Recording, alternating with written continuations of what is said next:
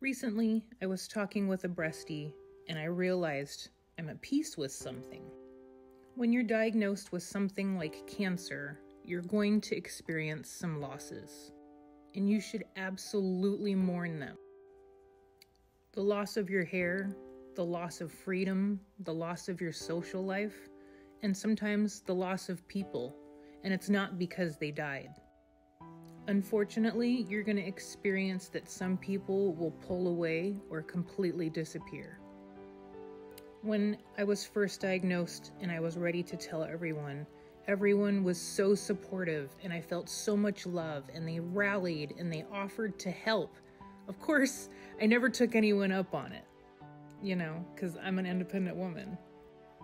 People would often check on me, and it was always a fine line of telling just enough and not telling too much. And eventually, some pulled away.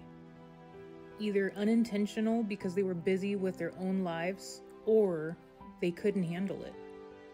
See, when most people hear the word cancer, they automatically think the worst, even though that isn't always the case. I only had one person that I can actually recall that asked about my prognosis, and that was only because her sister is a breast cancer survivor, so she was familiar with it. Some will pull away because the thought of losing you is too much and they cannot handle it, so it's easier to ghost you, and honestly, they're probably doing it unintentionally. Others will disappear because it's uncomfortable. They don't know what to say or what to do or how to help. It's awkward for them, and I get that. The reason this came up is because my friend is also done with her treatment and recently had her exchange surgery, marking the end of this.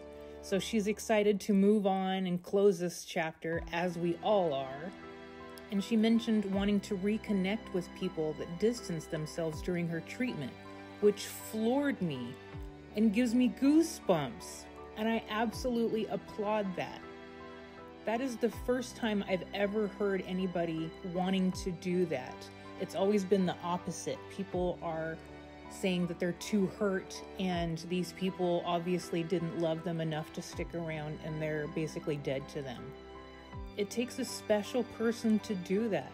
Trying to reconnect and mend a friendship requires so much more energy than simply letting it go. I was so proud and happy for her to be able to see the big picture. Over the past year, I have felt so many emotions.